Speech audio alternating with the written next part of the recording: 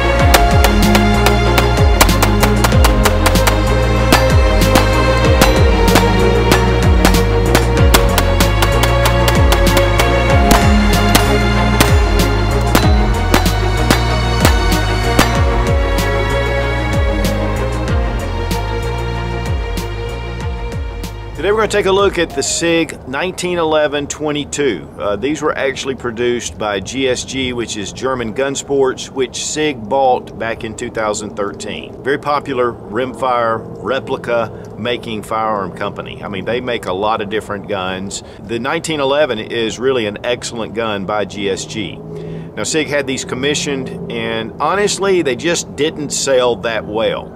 Maybe it was because the price was considerably higher than the GSG guns, and yet you're getting a GSG. But definitely a perfect companion, especially if you have a 1911 for this little 22. It's a lot of fun to shoot. The controls are all the same. It has some heft to it. The recoil is super light, and the ammunition cost is so low. So guys, I came across this at a local gun show. I saw it on the table, Sig 22. I said, I gotta have it. You guys, it's definitely a beautiful firearm, especially if you like 1911s. And again, it's just really easy, cheap to shoot, low recoil. This is just an excellent companion for 1911. And then with the Sig quality, even though these are made by GSG, and now Sig owns GSG, you know, they made them to the specs that Sig offered. So a lot of great features on this. But first thing, let's go ahead and drop our magazine. Comes with a really good high quality magazine.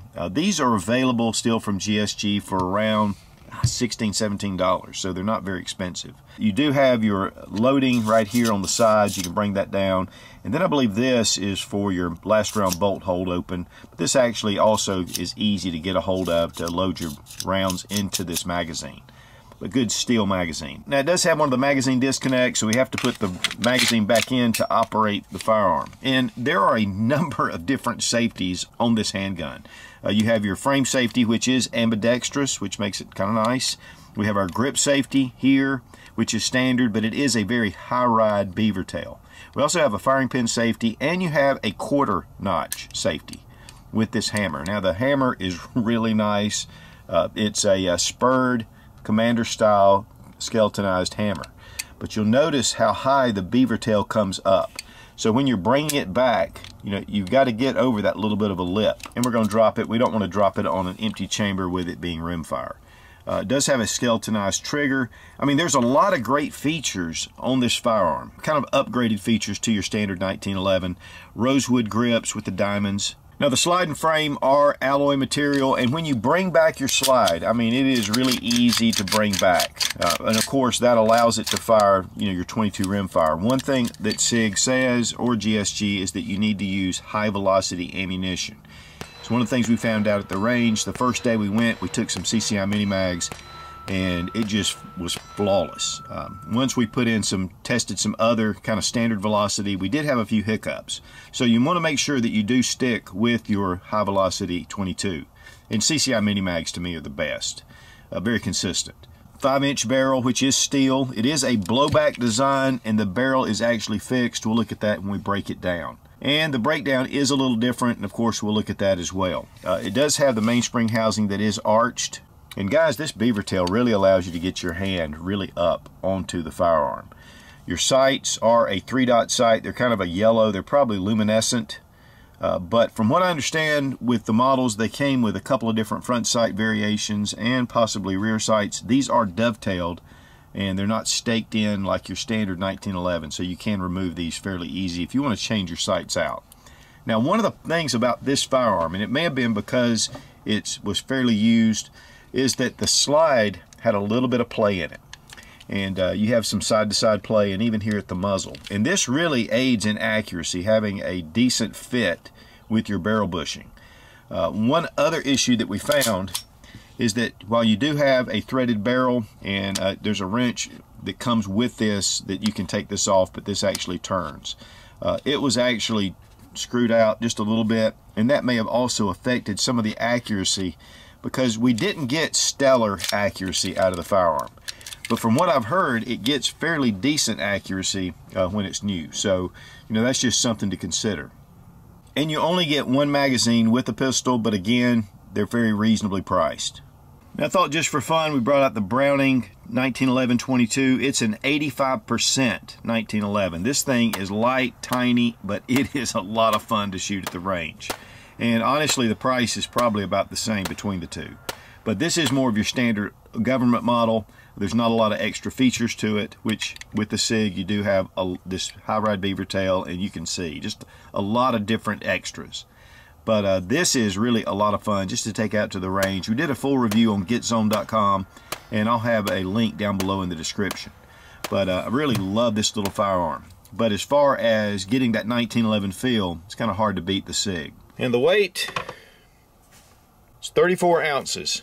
And honestly, guys, I could have brought out a 1911 to compare it, but it's just the same. Everything is pretty much just like your standard 1911 or one that's been upgraded somewhat. It just gives you a lot of those features that I like. You know, I don't necessarily care for ambidextrous safety because I'm not left-handed. But honestly, if I'm shooting weak hand, I can bring in that safety very easily. And guys, honestly, you need to train with, you know, your left hand because your right hand can be incapacitated. Also, shooting one-handed is definitely something that is great to train with. Using a .22 long rifle in that, it really helps your technique. Now we're going to be shooting mainly CCI mini mags because they say that high velocity .22 is the best, but we're going to try out some Federal and some Green Tag .22 from CCI. Just try some different ones.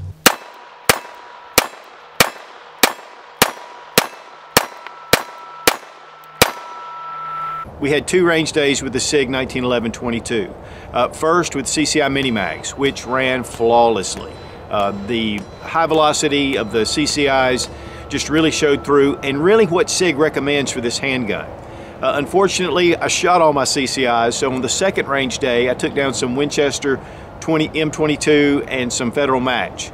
The Federal Match, you know, we had a couple of issues with the first couple of rounds coming out of the magazine, but then it started to feed. With the M22, it fed really well. We had a couple of malfunctions. So if you're going to buy something like this, you need to make sure you have that higher velocity ammunition.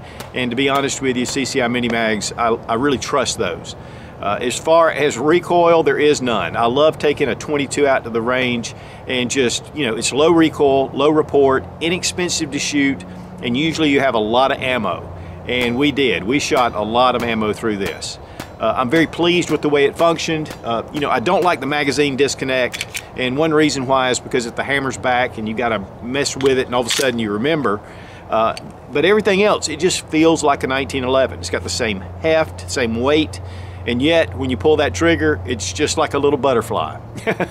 Very easy to shoot, and really just a pleasure to take to the range. And then of course with Sig quality, even though they didn't make this pistol, they put their name on it, and obviously it's really up to high standards. And it's definitely a beautiful firearm. But as far as just taking a .22 out to the range, it's acceptable accuracy, and it's just a lot of fun, especially with first-time shooters. This would be great. Especially those guys that like to play Call of Duty with their 1911.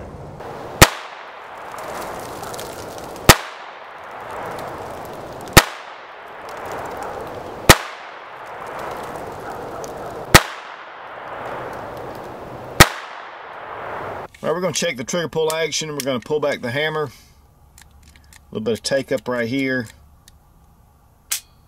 And a nice break. Single action triggers are usually very nice. It does have a adjustment right here where you can adjust the over travel. Let's check the trigger pull weight with our Lyman trigger gauge. We got to depress the grip safety.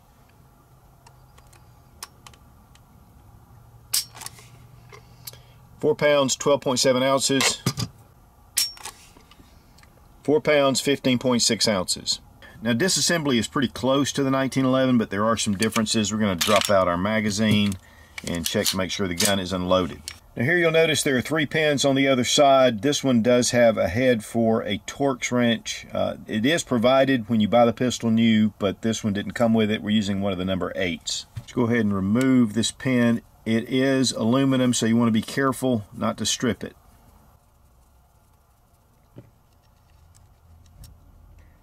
Next, you want to go ahead and bring back your slide to this little second notch, and you want to just pull out your slide stop, pushing it from the other side, and this is just like on your 1911.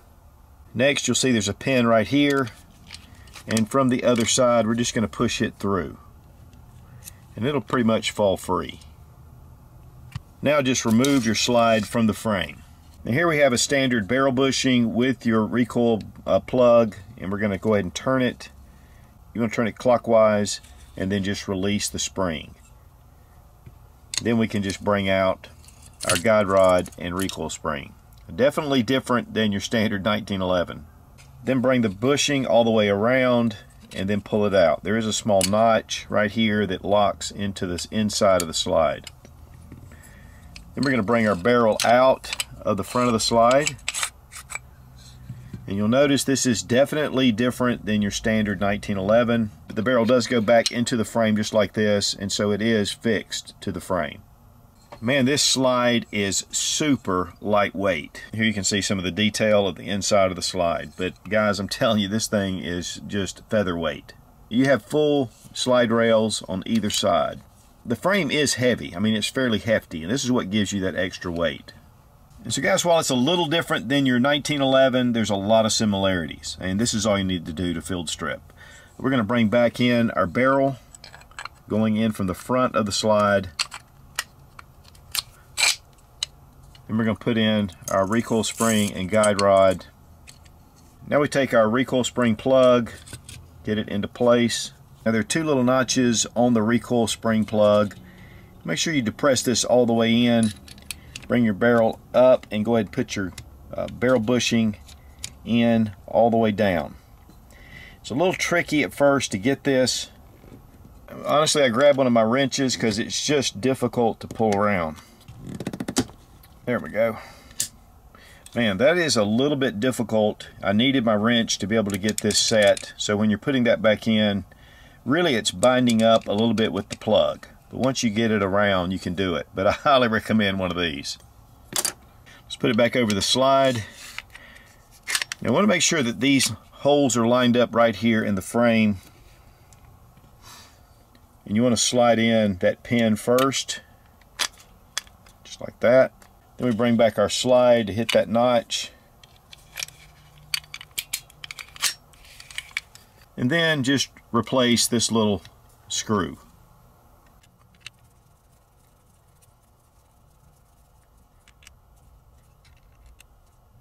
You want to get it just finger tight. You don't want to strip the screw. Then we'll go ahead and check for function. Place our magazine. And we're back in business. That's a little more difficult than a 1911, mainly because of these pins, and this barrel bushing was a little tough, but it's definitely doable. Now the price on these runs about $360 or above. According to what model you get, there's a number of different colors that these come in, Cerakote colors, barrel lengths. Actually, they have a subcompact model as well. But if you're looking for a good companion for your 1911 and you want that low recoil and you want to shoot a lot cheaper, I think this is a great option. Rubber Dummies is one of the best training tools on the market, and you get a 10% discount using Suit00 when you click the link down in the description. Be strong, be of good courage. God bless America. Long live the Republic.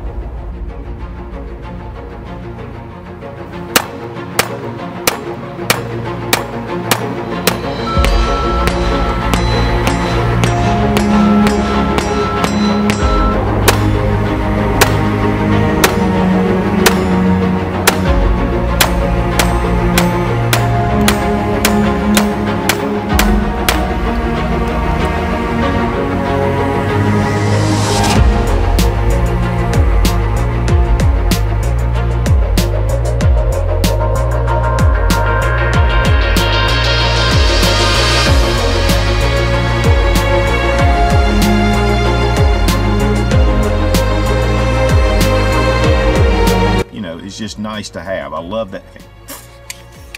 Need to pull back. Oops, crap. With the Winchesters, we had good.